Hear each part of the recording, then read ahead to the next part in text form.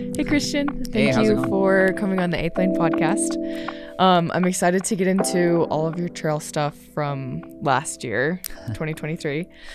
Just to start us off, though, for anyone who doesn't know who you are, do you want to just give us a brief little bio about who you are, where you run, etc.? Sure, yeah. My name's Christian Allen. I have a nickname Slim. I guess I go by a bit, but where did that come from? Maybe on the mission a little bit. I served a religious mission, and I was skinnier, you know, like as a distance runner, so people just called me Slim, and it just kind of stuck. That's awesome. And so, yeah, I happened to stick at Weber State, and it's kind of stuck since. So, yeah, I've enjoyed it. But right now I run at BYU. I'm just finished up my last semester there, so I'm finished on my outdoor season of track. And I love to trail run. That's kind of what I'm hoping to do. I'm talking to a few brands and hoping to wrap up a contract here when I finish at BYU and focus on trails, but I also like to do some road marathon racing as well.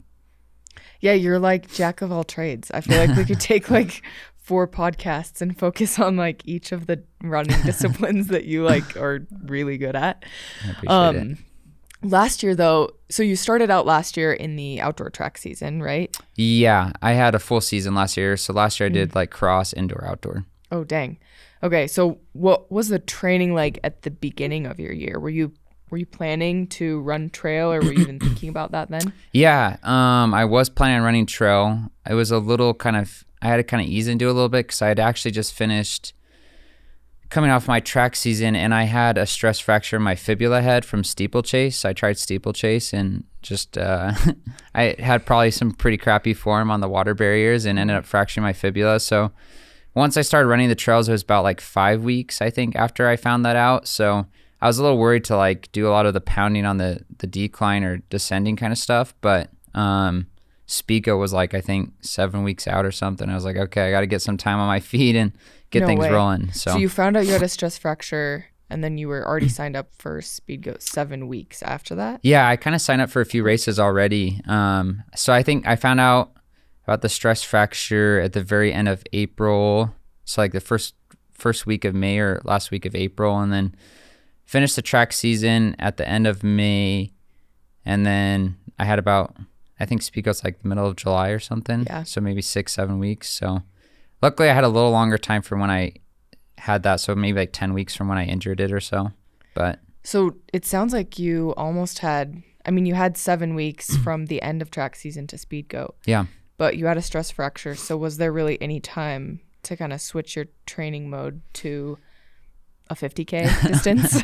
Yeah, I actually got in some pretty good weeks. I was like, I think very blessed. I think God just helped me kind of get through it. And I like taped my leg up a bunch, and like luckily like the fibula is not like super weight bearing. It's like 15%, 10 to 15%. So I just like would tape my leg and really like compress it. So like my tibia was taking the weight bearing, which it's supposed to. So and I did a lot of incline running on treadmill, like when I was initially hurt, or like kind of cross training Ultra G stuff. And that like low impact really allowed it, I think, to heal pretty quick. And I did a few other modalities, and yeah, I was really surprised. I had no issues at all. So that's awesome. Yeah, it was great. And maybe that like incline treadmill running maybe even like leaned into Speedgoat training, because Speedgoat is so hilly. For anyone who is listening who doesn't know what Speedgoat is, do you want to give a little overview of what it is? Yeah. I don't know if it's necessarily the hardest 50K in the U.S., but it's kind of like been keyed that a little bit by Carl Meltzer. It's his race. He started it. And Carl Meltzer, his nickname is the Speedgoat, was like a super like killer ultra marathoner guy on the trails. And so he wanted to kind of make one of the most like rugged, like gritty 50Ks out there. And so he did it up Little Cottonwood, and it starts over in kind of the Snowbird Alta area, and you just like ascend a lot of these peaks around there. And it's pretty gnarly. I think it's like usually, like 32 miles with like 11 to 12,000 feet of vert. So, yeah, but it's a fun one. Yeah. The first time I'd heard about it, I had a friend who was like, I just DNF'd a 50K. And I was like, you DNF'd a 50K? And he was like, yeah, it's actually really hard. And yeah, it's a crazy cool race. Going into it, this was your first ultra marathon, right? Yeah. So were you thinking you were going to take first? This is a pretty competitive race, like in the ultra scene. Yeah. I mean, I was just finishing up that last kind of collegiate season. I was kind of debating on whether to come back for this last season here at BYU because I didn't have cross country, but I did have an indoor and outdoor track. And I was also kind of feeling with like, okay, like I need to have a really good rookie kind of trail season to kind of get my name out there and hopefully get some contracts, offers, or just kind of contacts there. And so I set up a fairly beefy, I feel like, trail season, but I knew like Speedgoat would be like one of the big ones I was kind of looking for. So I had like a little tune-up race at Cirque Series, which are obviously super fun and just a little quicker injecting of the fuel, so to speak. But Speedgoat I knew would be like pretty good. And up until that point, I think like my longest run was like 22 miles. So I definitely knew I needed to like get a little more time on my feet and stuff like that.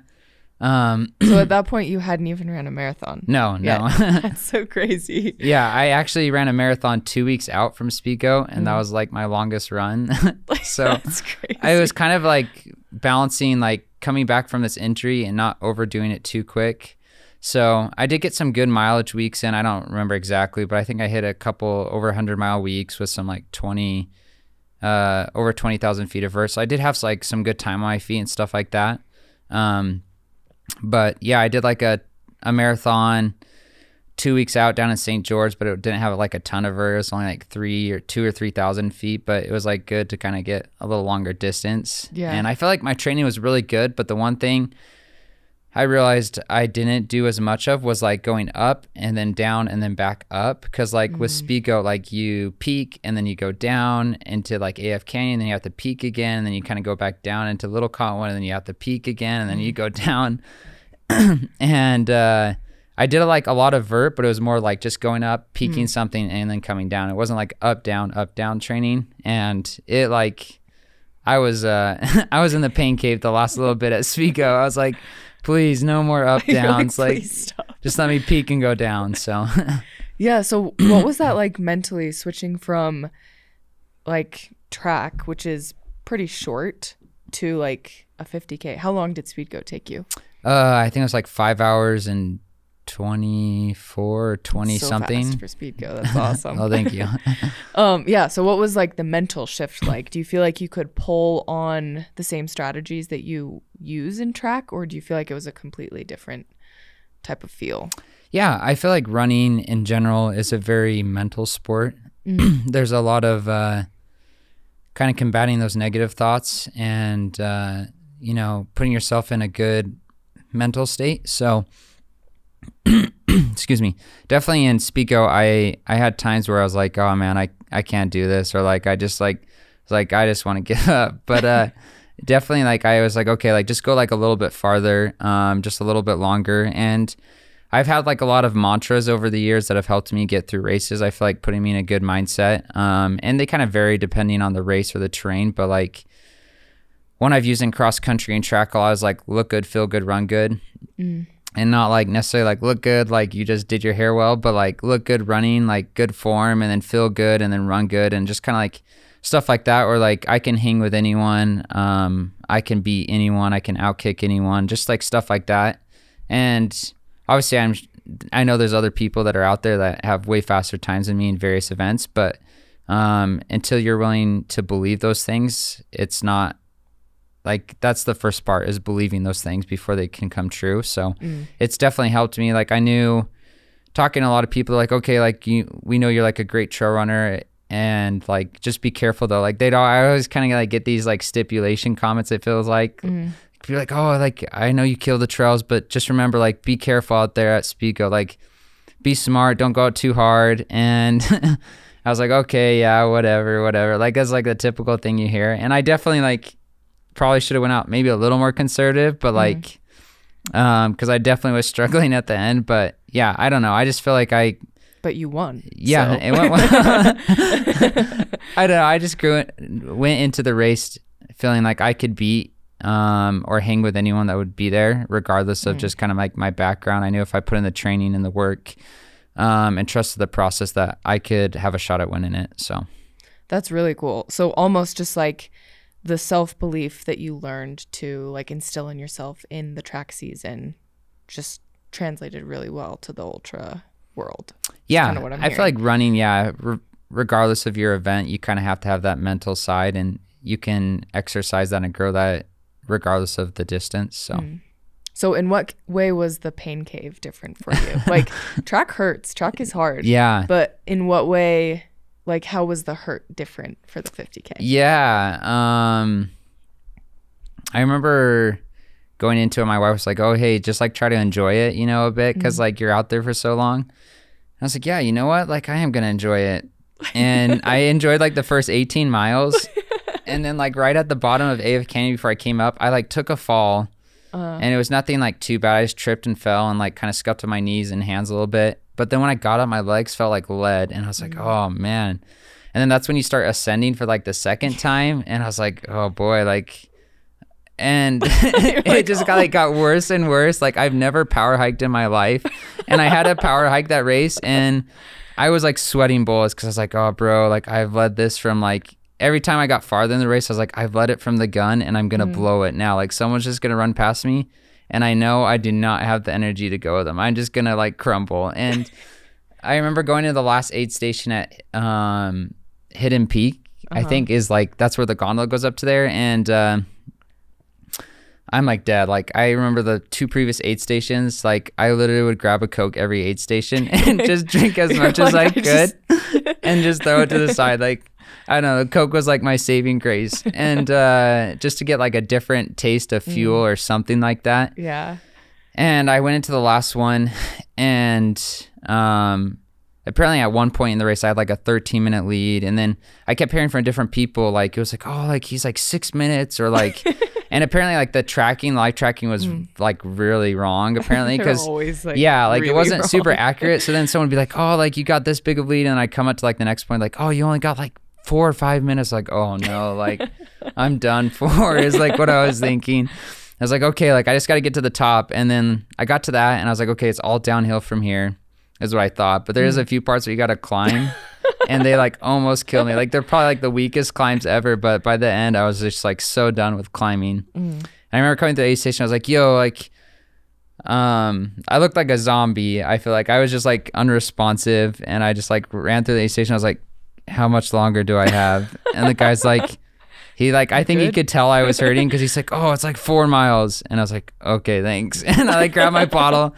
and I took off and I start running, and I'm like, no, wait, bro, like that guy was full of it. Like, it took 9 miles to get up here. There's no way they cut off 5 miles back down to the finish.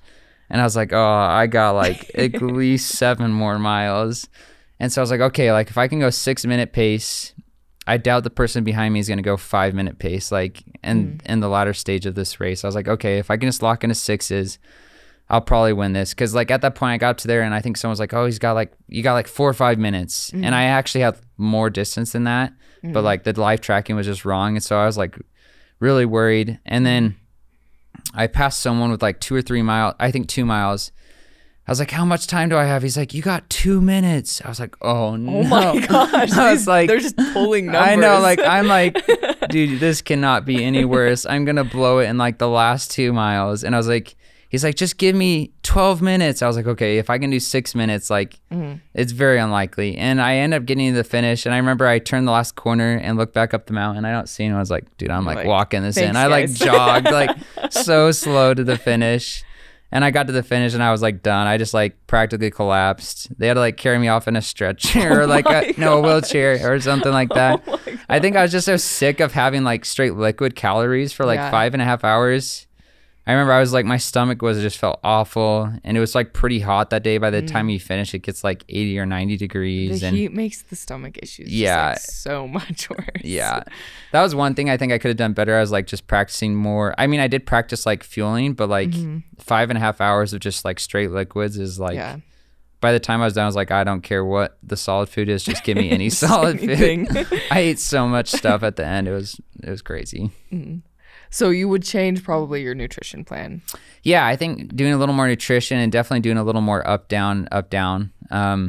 Ironically, like a week later, I ended up running with like a friend, Zach Gardner, and we did like this run where you start at Rock Canyon, you run up and you peek over the saddle of like Cascade Saddle, and you go down to Big Springs and then back up, and it's like 26 miles, and you get like 10,000 feet of vert almost, or like 9,000, 10,000. I was like, dude, that's like the perfect run for like the Speedgoat. I was like, why did I not do this? Like, I like did it after, and I was just like, oh man, this would have been like perfect. Yeah, because you like go up and then you go down and then you have to peak up again. And so yeah, like I definitely have some good ideas of like better runs to do in the future that would just, I think, specify for that. Yeah. I mean, you killed at Speedgoat. It sounds like it was definitely like type 2 fun, probably super miserable while you're doing it. But after, I mean, you ran trail races again. So yes, after it was fun. Yeah, I think I finished and I was like, I'm never running an ultra again. And then like a week later, I was already like thinking, oh man, I could have done so much better here, here, and here. And I was like, I got to go back and like do better at the race. So I think a lot of people that run ultras say that same thing. Like they finish and they're like, I'm never running 100 miles or whatever, you know, and then they're back at it a couple months later. So exactly. So after the 50K, do you like the 50K distance? You've done a couple other like trail distances. Yeah. Do you prefer 50K? Is there another distance that you think you prefer? I think 50K is kind of like my cap, but I do like it. I'd love to do like a little bit of a faster 50K. But I do love like doing a lot of vert too. So I'm not opposed to that. I think I've kind of considered like a 50 miler, but I think I'll hold off for a little while. But yeah, I think 50K to like VKs is kind of like my sweet spot. Like VKs are super fun. They're like 2 to 3 miles. Almost feels like a 5K on the track, like just full throttle and just like real quick, and they get over like, you're like, oh, I'm dying, but then like before you know it, it's like over, like, oh, well, I'm done, kind of thing. So. And wasn't your first VK, so soon after Speedgoat you went to Italy? Yeah.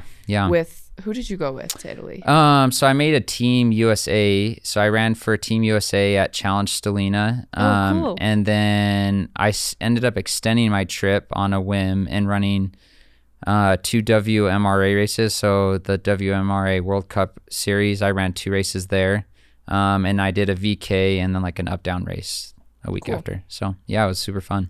So how many races was that in what period of time? Sounds like.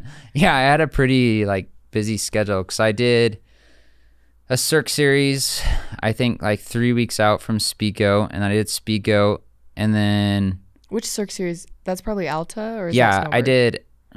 Shoot, I think it was Snowbird. Okay. And then I did Speedgoat, and then 3 weeks later I think I did Alta, and then a week later I did the USA Challenge Stellina, and then the week after that I did the 2 races, the VK and I think it was a half marathon. Yeah, half marathon, and then. And all those are really vert heavy, right? Yeah. None of them were really flat at all. No, yeah. I mean, some of them definitely don't have as much vert, but like I think the lowest climbing you did is like almost 3,000 feet. So it's like 2,800 maybe. Like the Cirque Series are usually like anywhere from 7 to 9 miles and anywhere from like 2,700 to like 3,500 feet of vert. And then the Challenge Stellina for Team USA, they had to modify it because it was actually like an absolute like downpour in Italy, and apparently like the road they are able to get us down on is like this tiny dirt road, and they drive a huge bus up to the mountain. Oh my gosh. And so they're like, yeah, it's like all washed out and we don't want to kill you all, so like we're gonna do like, they had to like cut the race in half, so it ended up being like 4 miles and like 2,000 something feet of vert instead of like 8 miles and double. It was like almost double. They had to cut the race in half. So yeah. So which of those Italy races was your favorite? You placed at all of them, I think I read online, which is awesome. It was super fun. It's crazy to like run to compete that close together and place at all of them is so cool. Yeah, I wasn't planning to do that many races, but I was like, oh man, I'm here, I might as well. Like I remember like the second race in Italy, like having done 3 races in like 7 days, I was like gassed. I was like so done. But it was super fun. Like I loved the place I was at in Italy for the WMRA was in Trofeo or Nasigo in Italy, and it was gorgeous. Like the area was just so pretty. It was like in this little like tucked away village up in the mountains, and it was just so fun. And the VK race I loved. Like that was my first experience doing like a VK, and I was like, oh man, these are like sick. Like it like sucked, but at the same time I was like, oh, it's like over so quick, you know? And before you know it, you're just like, it's just a straight uphill race. So that one was super fun. And it was probably gorgeous. Oh yeah, so pretty. Like, was it in the Dolomites then, or where? No, it wasn't quite as close to there, but okay. Just up in the Swiss Alps kind of area. Oh, okay. So just super pretty. Like we got there a couple days before, and me and a couple friends got to like explore the mountains, and it's so fun. Like there's like these little refugios, so you can like run up to places and like just make an adventure out of it. Like you could stop and get some food or a Coke at a place and then run for another 10 miles to another place. Awesome. And so it was a blast. Like the views there were absolutely gorgeous. Like they overlooked all these little cities and villages down in like the valleys. So it was super cool. So will you go back this year? Are you planning anything out in Italy or? Yeah, I'd love to go back to that race because the people and the hospitality and just the race was so awesome. And we made some great friends, but that race won't quite fit into my schedule this year. Okay. But I am planning a few others. I'm wanting to bring my family out there. Hopefully, we're trying to see if logistics make sense for about 3 weeks to a month. And that'd be so cool. Yeah, it would just be really cool. And so I'm looking at doing Sierra Zinal, and then what is Sierra Zinal? So it's a big Golden Trail World Series race. Oh, cool. And Golden Trail World Series and WMRI, they kind of like co-own it, like Broken Arrow. So that's like a big part of the Golden Trail World Series. And then 2 weeks later, I'm going to do OCC since I qualified with that from Speedgoat. So I'll be there in Chamonix, which will be super cool. That'll be way cool. Yeah, the year previously, we got to stay on the other side of Chamonix in Courmayeur. And it was like gorgeous there, like just breathtaking. So the mountains there, I'm super stoked to be back. And then I'm possibly going to add on like just this little race, a race before Sierra Zinal, like the tail end of July or 1st of August. So it's like a flooded trail is what it was called, flooded trail in Milano.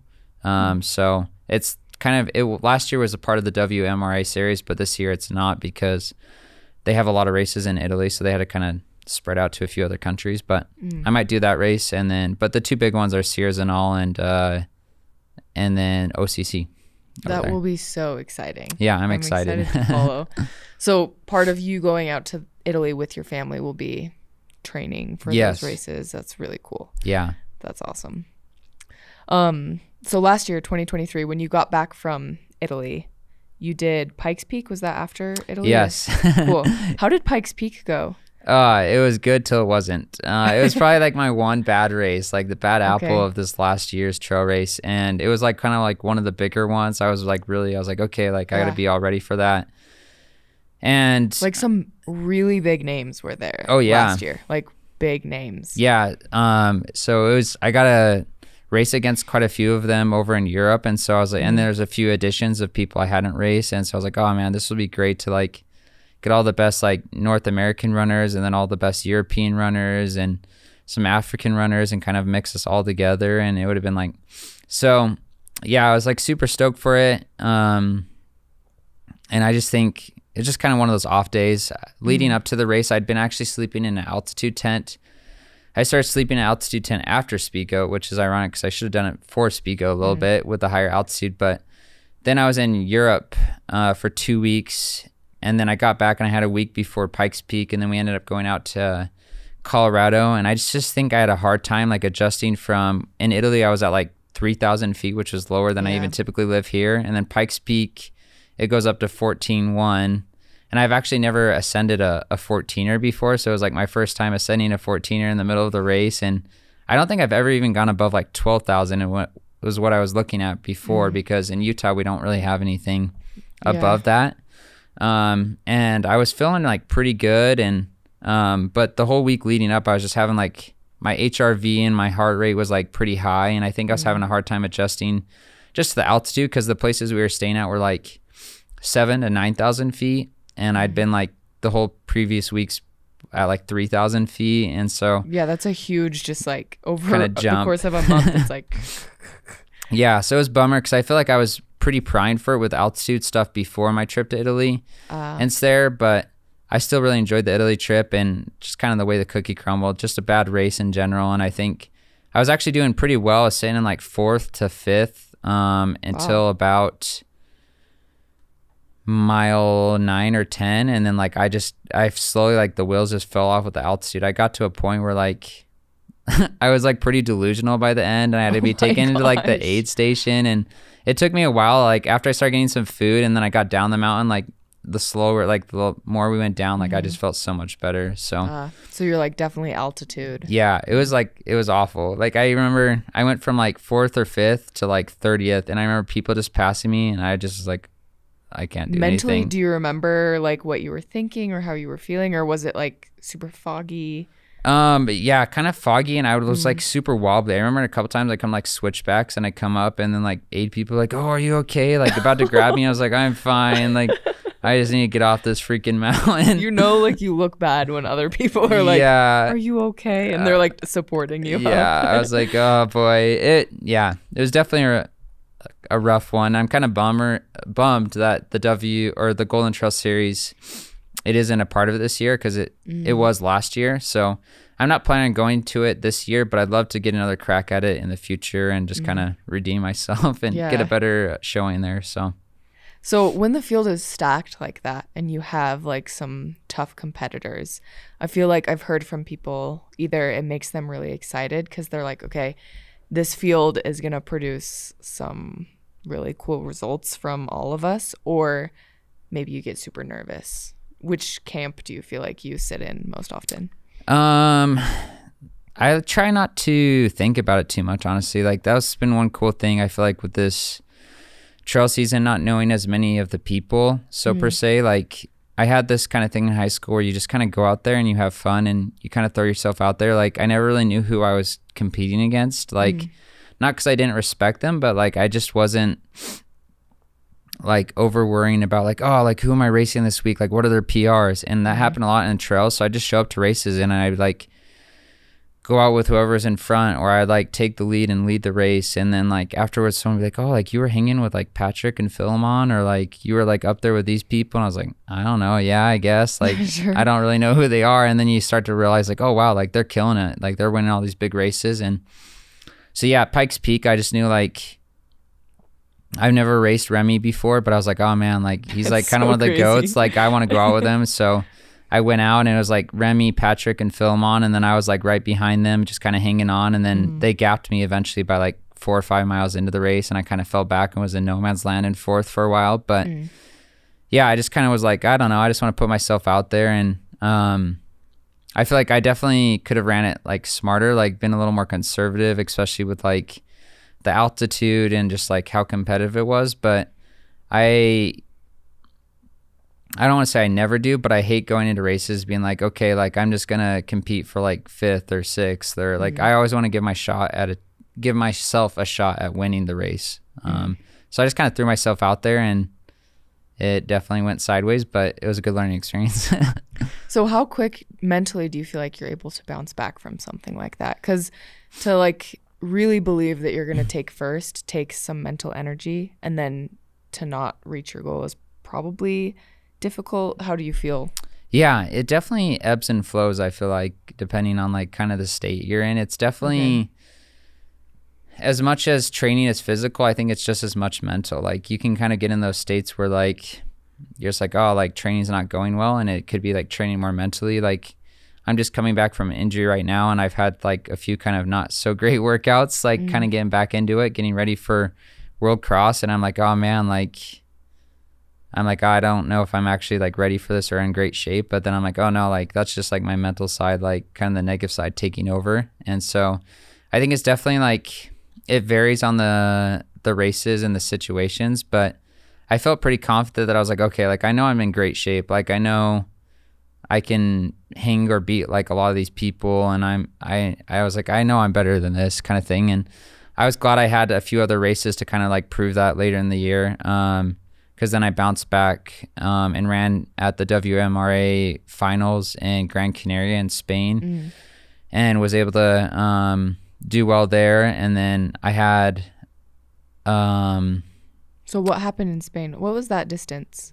So I did it a VK, but ironically, the VK was modified there. Really? Apparently, like they had record high like hot temperatures there in Gran Canaria, and there was like a fire danger. And like, geez. yeah, so they didn't want like people going above like a certain altitude because I guess if like there was a fire, then you get stuck or something weird. I don't know. It was actually really interesting because when we say tree line here, we say like the trees like end at the certain point, you know.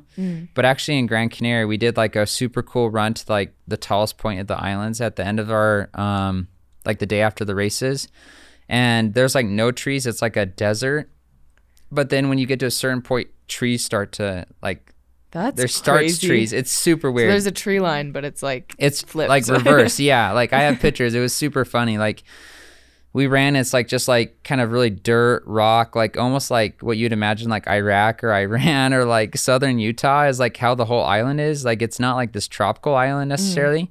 But then when you get up to the top, like all of a sudden there's trees. And so I think, so strange. yeah, That's so strange. I think there was like a fire warning because once we got up there, all the trees up top are pine. And so there's a bunch of like dead pine needles on like the grounds up there. So if there was ever a spark, like the whole place would like unite. So there was like a modified VK, and then I also did a long distance race, which was like 24 miles or something. Oh, cool. Yeah. And how did that one go? Pretty smoothly? Yeah, that one went well. I think I took third in the VK, and then I won the long distance one. It's awesome. But the VK was like it was cool. I was like glad I podiumed, and I was able to get I was able to get Philmon back from like a little while ago, which was nice. Like, and he's a phenomenal athlete. So whenever you're able to beat him, it's always like feels great. But I hated the way they did it because of the fire. They actually did it in a timed period. So they'd send athletes every minute and a half. Oh, that's so it wasn't like a mass start, which I feel like is better for me, at least for me personally, because I can kind of gauge it where I was off. And the way they sent people out was based off of your rankings in the WMRA series. And I'd only done the 2 races in Italy. And so Which you did pretty well in, though. Yeah, right? I took second and third. So I actually had some pretty good points. And I think I was sitting overall in the rankings like in 9th, only having done 2 races. But they take your cumulative score of, or they take your score from 5 different races. And so since I hadn't raced as much, my ranking wasn't as high. And so I got sent out in the 9th wave, and they'd send people every minute and a half. So I actually caught the guy that was a minute and a half ahead of me, and then I almost caught the other guy that was 3 minutes ahead of me. That probably felt good. And I thought I was running really fast, you know, but like they were athletes that were like not quite as competitive as the ones that are going behind me. Okay. So like I wish I'd been like in the later stages where like Patrick and Philmon and Joe and Remy and all these other guys that were ranked really high, like just to be a better gauge. So I felt like I was like, oh, like I probably killed this race, you know? And then like I found out, I was like, oh dang, like I took third based off the time, but it was still like a super fun experience, and I was like great. And then it was fun to like cap it off with like a win the next day. So yeah, it sounds like a great time down there. Yeah, it was awesome. Was that the cap of your trail season then, or did you come back for more races? I had one last race that was kind of unplanned a little bit, but then I had Ultra Spire reach out. Well, actually, Ultra Spire / Andy, one of my friends, Andy Wacker, he was at that race in Gran Canaria, and he's like, yo, like I'm doing this race in Arkansas. It's their inaugural race this year, like first time them doing it, and it had like pretty good prize money, like for a trail race, like more than I won at Speedgoat. And what was the prize money? It was $3,000. That's great. Yeah, and it was only a 10K, and I was like, heck, like I'd do that any day. I had to go to the well for Speedgoat, and I got $2,000. I'll go to this one for $3,000 if I can win it. And it was super cool. It was kind of like a little mini USA Trail Champs, because there was like a lot of great trail, just US trail runners with Andy and Joe Gray and Morgan and oh my gosh, I feel so bad. Dan Kurtz. Yep, there you go. So we had like a really good like just US showing, and it was just like a super fun race. It was 2 weeks out from my debut in the marathon. I was like, oh, like a 10K, like it'll be like a great stimulus. I don't know. I just thought it was like a great stimulus, and I was like, okay, like as long as I don't break my ankle, like this will be like a perfect like little last hard effort, and it worked out great. So that's awesome. Yeah, I feel like the prizes at ultra distance races are so random because huge races like Speedgoat, the prize is like 2,000 for first place. But then there are like these tiny little backyard races that the prize is like 10 grand. Oh, yeah. And it's like, it just feels so random to me that it's not like divided better. But oh, yeah. It's funny, like the races, and you'll hear in the difference in prizes, but yeah, the Bentonville Dirt Circus was super cool. So I'd recommend it to anyone. I think they're growing it. It's kind of over in the area where like Walmart's headquarters are. So there's like, That's cool. I don't know if you know that area, but Walmart's put like millions of dollars into the trails over there. Have they really? Yeah, like they have this crazy trail system there. Like it's mostly tailored towards like mountain bikers, but like the trails there are phenomenal. And the race we did was like super cool, but there was like on a double black diamond part a little bit, so it got like super rocky towards the end, and like the first 4 miles were like really nice, pretty runnable, not too technical, and then the last like 2 miles, a mile and a half, like there was so many leaves on the ground because it was late November, and then there's all these rocks, and it was like, oh man, like I don't want to break my ankle here, like that'd be the worst thing right before the marathon, but it worked out great, and the race was super fun.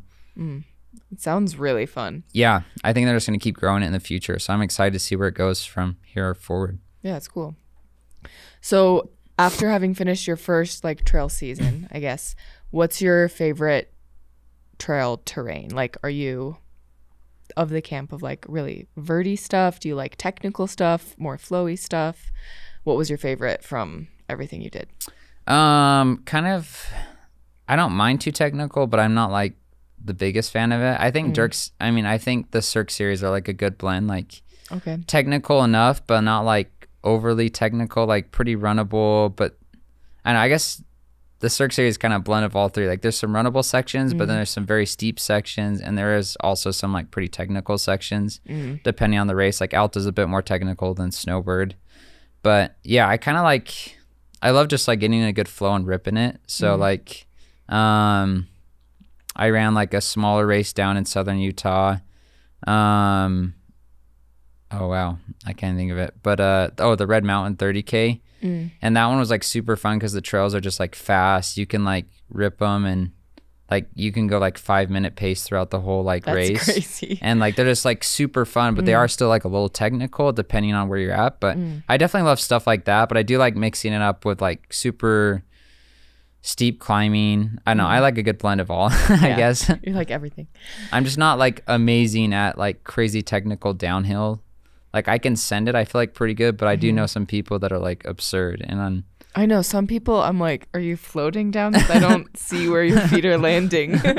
Yeah, I have a few friends that I always link up with at Cirque Series, and they like, I have to take out Cirque Series so hard, I feel like, because they're so good at the downhill that I'm like sweating bullets. By the time I get to the top, I'm like, man, I better have a good enough lead because they're going to catch me on this downhill part because there's some animals out there.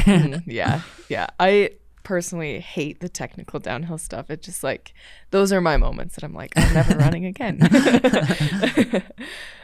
So after your trail season, you ran your debut marathon, right? Yeah. How did that go?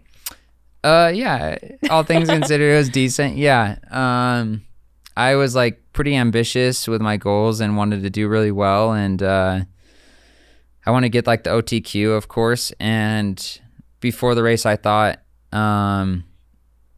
at CIM I could get the there's like a US standard if you had to have ran 2:11:30 or faster if you wanted to be on the USA team if you finished top 3 at the trials. Oh, okay. And so I was shooting for that time, but then ironically I found out afterwards that it is an OTQ course, but it's not a World Athletics course qualified. And what that means is like apparently it has too much up down vert. Oh. Like the race, you descend like I think 11,000 feet, but you also ascend like 700 feet. It's like a very rolly course, so it's got a lot of hills in it. For fast marathons, that's like quite steep. Yeah, like it's got a lot of vert for like your typical marathon. Yeah. So I found out like even though I didn't hit my goal time, because I ended up blowing up at the end. It's kind of a long story, but my bottles kind of got put on the wrong table or didn't get put out. Oh my gosh. And so I didn't get any fuel until after the half marathon. That's when I found my first bottle on a different table than what I was told my bottles would be on. And so I was feeling really good. Like I led the race from, there was a guy that kind of went out really fast and we caught him like after a mile. So I led from like mile 2 to mile 23. But I was feeling really good from about mile 2 to 21. And then like my nutrition really blew up because I got my first bottle after the half and I came through in 104.46. So I was on pace for like a 209, which was like, I was hoping for like a 209, 210, 211 was kind of like my goal. And was on pace for 209 all the way through mile 23. 23 was like my first mile where I like slipped above 209 and then I was on 210 pace.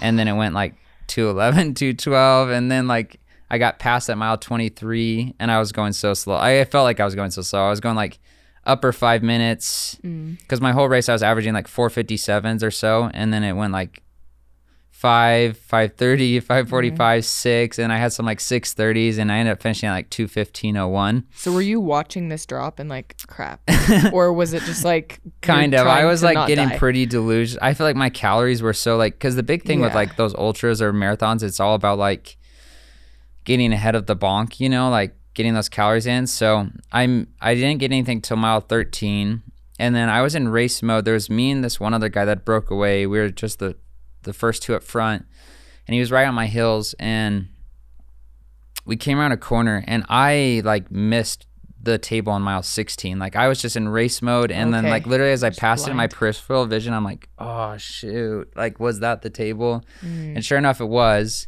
So I got some at 13, missed 16, and then my next bottle I got was at 20 and then 23, and it was just too late by then. See what you had like 300 calories. Yeah, like it was so little. Like I had planned like double that, if not more, because I had one at mile 6, 10, 13, 16, and like 20 and 23 or something like that. And I got like 3 of them. And so yeah, like it got really bad towards the end. But physically you just like can't. No, yeah, like literally it was like the most painful, slowest miles I probably ever ran in my life. Like I literally was like trying to move, but like the wheels were just falling off. Like I like felt like I was running in slow motion, like almost like when you're in a dream or something. I don't know if you had one of those dreams where like it's like freezing and everyone's like running past you. You're like, what is going on? You're like trying to plow through it with your arms, but nothing's working. So yeah, it was definitely rough, but I did know, I was like, okay, I got some cushion because the OTQ was like 218. But definitely like as things got worse and worse, like from mile 23, I was like, oh man, like I might bonk really bad. I'm like, it was getting closer. I was like, oh man, I'm on pace for like from like 209 to 210 to 211 and it kept going. I was like, oh man, if I get up to 218, this is going to be bad. So, but luckily I was able to finish in. And did you take a 2:15 at that one? Yeah, 2:15:01. That's still amazing. Yeah, it was fun. It was hard. Like I had a lot of people like, oh, like you should be like happy for a debut. Like that's a great debut marathon. But I feel like I was a little hard on myself just because I had like these big goals and I was like so close. Like I was 23 miles in out of 26, like on pace for like my 210, which was what I was hoping for. And then like to see it slip like just so quick there, it kind of was a bummer. So I was like super eager. Something as like stupid as race nutrition that like you had planned out very well, it sounds like, but just whatever happened and you couldn't grab them. It was a good learning experience too, just because I realized like races and the people like directing those races, they have a lot going on. So like there's a lot of things that can happen, whether it's like maybe an athlete knocks down your bottle, or maybe your bottles aren't on the right table, or you know, there's so many different factors. So it definitely taught me to like plan for backup stuff, like whether I have gels or something just in case your bottles don't work out, because it can happen to any race or any area that you're at. So it was definitely a good learning experience just to know like, okay, like I gotta have backup plans in case my bottles aren't there, or if they get knocked over, or you know, whatever might happen, or if someone grabs your bottle, you know, someone could accidentally grab yours, stuff like that. So you have the Olympic qualifying time. You were going to run in the trials earlier this year, but you couldn't due to an injury. Is that right? Okay. Yeah. So I finished, CIM was on December 3rd, and then the Olympic trials were on February 3rd. So I had 2 months, which is kind of quick turnaround for marathons. So fast. Yeah, so I was a little nervous for that. And honestly, like when I started getting back into training, I took off a week after the marathon. And I ran like once that week, I think, just to have a little down reset. And then I was like doing workouts like 8-9 days later. I bounced back. I did like 11 by K, and then like on the next Thursday I can't remember what we did. We did another workout on Thursday, and I was like, oh, like I feel like kind of heavy and sluggish, but like my times in the workouts were like pretty good. I was like, oh, like I guess recovery's going all right. But then like the next week I felt awful. I think I was like overreaching, overtraining. Like my body hadn't recovered, just because from those marathons or ultras and stuff like that, you get a lot of like micro tears and traumas to your muscles and bones and stuff like that. And I don't think I've recovered. So I felt really crappy. I had to cut workouts that next week. And I really took about 4 weeks to finally start feeling like good. Like I was able to do the workouts, but they just felt like the hardest things ever. I was like, oh man, like these paces and these workouts I was doing before, like they felt so much easier. So after I hit about that like 30 days or like 4 weeks, finally like things started to turn around. I started feeling pretty good. And I kind of set up another thing. Like I wanted to do a 10K 2 weeks out from the OTQ or from the Olympic trials. And I ran a cross country USA cross country champs. Oh yeah, congrats. You made the team, right? Thank you. Yeah. Yeah. So I ran that. It was kind of actually a little crazy. I had a 3K race the week before, because I have indoor track season at BYU and outdoor track season. And my coach Ed Eystone was like super willing to kind of like work around. He's like, okay, like we got this OTQ and let's use your indoor season too. So we'll run a 3K at home, and then you'll do the trials, and then like 3 weeks later we'll throw you into conference and you can run like 3 or 5K at conference. And that all ended up kind of changing when I got injured. But I ran a 3K at home, and that week my quads were actually starting to hurt kind of going into the race. But I kind of just thought, like, a lot of times in the races you kind of get like these like fake phantom pains, you know, like I feel like your body's just like, oh, like I'm racing, like my quads hurt, or like my calves hurt, or you know, like whatever it might be. And in reality, like they aren't really hurt. It's just like you kind of like psyching yourself up. So that's what I thought it was. But my 3K race didn't go super great, and so I was like, oh man, like I got this cross country race next week, and I was hoping to do really good. And so I was trying not to overthink it, but I kind of bounced back, I feel like, and had a good mental state going into it. But that whole week, like my quads were just like killing me. Like it was super weird. I was trying like everything, like massage, like magnesium lotion, like cramping lotion, all this stuff. I just thought like my muscles were like cramping or shutting down.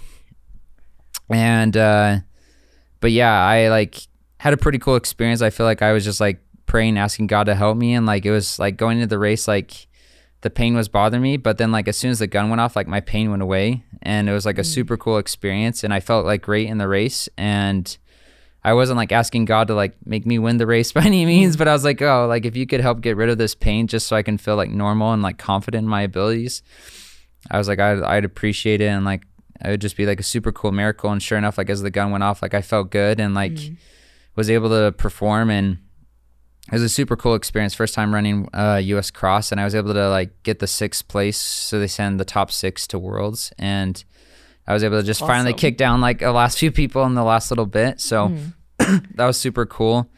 But then the next week I came back and I was getting ready for the marathon, which was 2 weeks after that. And I ran the first half of the week, but my quads were just like really bothering me. Like I got through the workout fine that next Tuesday after the weekend's race, but like on the cool down I was like, oh man, like it just felt like really weird. And then I ended up cross training the second half of the week, and then eventually got MRIs, and that's when I found out about the stress reactions in the femurs, and I was like, okay, like that makes more sense. And so it was kind of a hard decision. It was like either shut it down and get ready for World Cross and hopefully be ready for that, like healthy, or like do I send it for the Olympics, and then this could possibly get worse and like kind of ruin the rest of my outdoor season, you know? Which was kind of the whole reason I came back to BYU. So kind of hard decision, but ultimately I decided to kind of sit it out. And it was definitely hard because like the Olympics are every 4 years, you know? I was like, oh, like, and college, like if you have to sit out a season, you just have to wait a year, which is still a long time. But Yeah. so I was a little bummed about that, but it was fun watching. I got to train with Connor and Clayton, and we had a guest in Sam Chilinga. He was out there with us, and then Jared Ward had to pull out because he was having some hamstring issues. So, but it was great watching like a lot of my training partners do so well, and it was just fun to be there and support them and stuff like that. Yeah, you guys seem like a tight group of people, and you're all just amazing at what you do. So like the competition probably pushes you to all just be really good at your craft, you know? Yeah, I'm really fortunate and lucky, I think, to be able to train with those guys.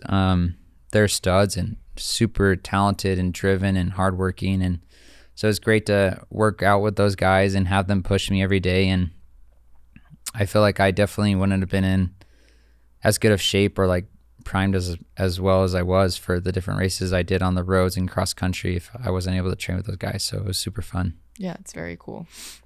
I kind of want to jump back to, you've mentioned your faith a couple of times. Mm-hmm. We had Tim Roberry come on, who's Safan Hassan and Alima Nakai, I think is her name. He's just a Nike coach. And he was mentioning that all the like pro runners that he knows have some type of faith that he feels like really fuels their running and their training and their performance.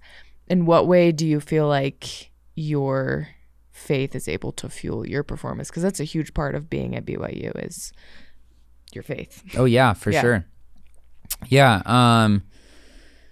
I feel like having my faith has given me kind of a deeper purpose or meaning behind running. I don't know if I am always the best at living it, so to speak. And what I mean by that is like a lot of times I tell myself like, you know, like running's not everything. And it really isn't. Like I have a beautiful wife and amazing kids and a great job and just an amazing life outside of running. And when running's not going well or I'm injured or stuff like that, like I try to realize like, oh, like it doesn't need to like affect my whole life. You know, there's a lot of other things out there and like my religion and my family and other purpose. And I do better at it at different times, you know, like depending on how the injuries really setting me in. Sometimes I'm like really just kind of feeling down for myself.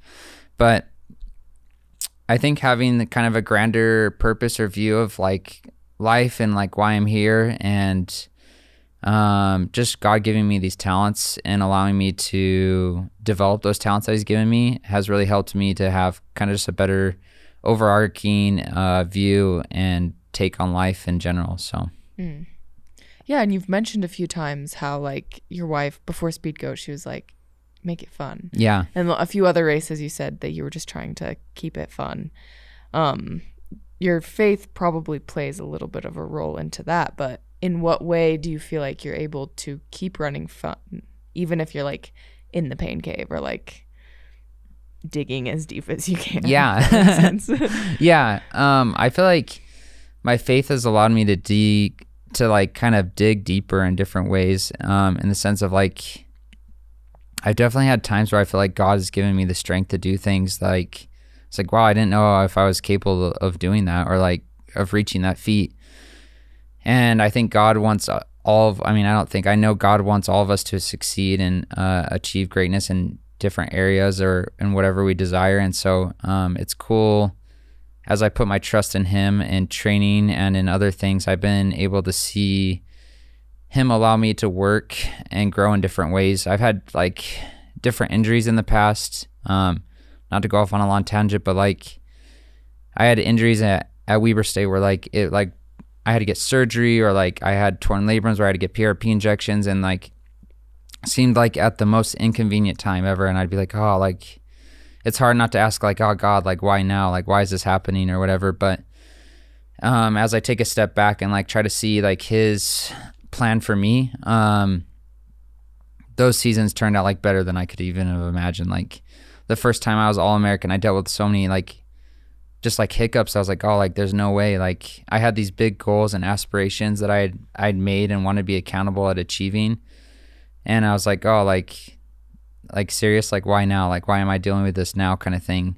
But as I put my trust and faith in him and like in the plan and just build up that I had done, like I cross-trained really hard, and I still like worked really hard, and I was able to get back to running towards the end of the season and achieve those goals. And so it was like really cool, like to see that God does have a plan for us. And sometimes it's like different, like not all of it is like this perfect ending of like, oh, like I did as well as I wanted or whatever. But I think oftentimes like you don't necessarily get the answers, at least in this life. And sometimes you just will look back on it. I believe in like another life after this, but like look back in the next life and be like, oh, like that's why God was giving me those challenges or that journey to help shape me in this way. So sounds like perspective is a huge part of your like running journey and like who you feel like you are and also who you feel like you want to become. Oh, for sure. Yeah.